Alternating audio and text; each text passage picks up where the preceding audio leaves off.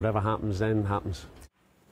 OK, so that's John O'Shea. That event, by the way, the promotion for the Europa League final was on the books for a number of weeks, so it didn't come as a surprise. But Kevin, you know John well. You played with him for many years. Listening to that, though, he's kind of been put in a very difficult situation. Yeah, listen, he dealt with that well, batted away all those questions, answered it the way a professional manager would answer those questions. I wish he was in a position to just tell the FAI, listen, either give me the job. Well, he does want it. Like he wants it, yeah, obvious. and he can't because he's a young manager and he wants to manage his country. Yeah. But you'd love it that he was in a strong enough position to say, give it to me now or move on. And he can't because of the situation he's in, I suppose, with lack of experience, and he'd love to manage his country.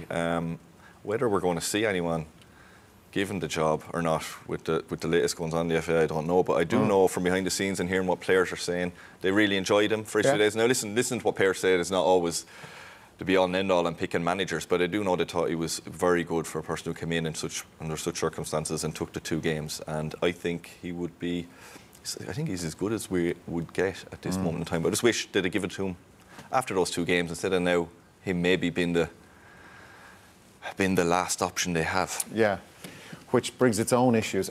Didi, I think you're probably about the only football person who hasn't been connected with this job at one time or another. But no, in fairness, for a long time you've said that this is an attractive job for the right person. Well, Roy Keane was linked, Ole Gunnar Solskjaer. We don't know what's true, what's not. But I think the danger the FAI has got now, the longer they wait, it might weaken the person who comes in, because I think the front runners now are Steve Bruce, Chris Hughton, John is in the running. These guys are all out of job. So you don't have to wait. Willy Sagnol was mentioned. And I think, Tony asked a question whether he can see himself being an interim again for the 2 games. I don't think he deserves that, because if they bring a new manager in, which is not John O'Shea, I think they've got to tell him, they've got to ask him, would you do it for the 2 games?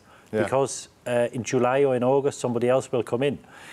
This is a guy who's got 100 caps. I think he deserves to know what's going to happen. And they've got to make a decision sooner or later, because the longer they wait, I think it'll weaken everybody and anybody who's connected with the job.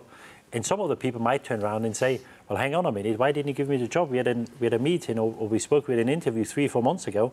Why didn't you give me the job then? What happened or what changed in the last 3 or 4 months? And I think that's a danger they've got. And this is why they've got to make a decision. I think they have to make a decision before these 2 friendlies in June. What about Willy Sagnol, ex-Bayern Munich player? I know you didn't play alongside him at Bayern, but you've met him. But he's gone to the Euros as the Georgia head coach. Well, I think you could do worse and get Willy Sagnol, but again, somebody has to make the call. Somebody has to make the decision. And if it was Willy Sagnol, then you've got to find somebody. Then you can ask John, would you do the 2 games? Yeah. And if he says, no, I don't do it, then bring somebody else in and let somebody else do the 2 games. But a decision has to be made one way or another, because the longer you wait, I think the more difficult the whole situation gets. OK, let's talk about our big match tonight. Thanks for that, guys. I'd give it to John, by the way. Yeah, Kevin. OK. I think a lot of people feel that now. Yeah, I think he's liked by the people. You need to get the people on board again, the fans. I think he's loved, he's adored by everyone.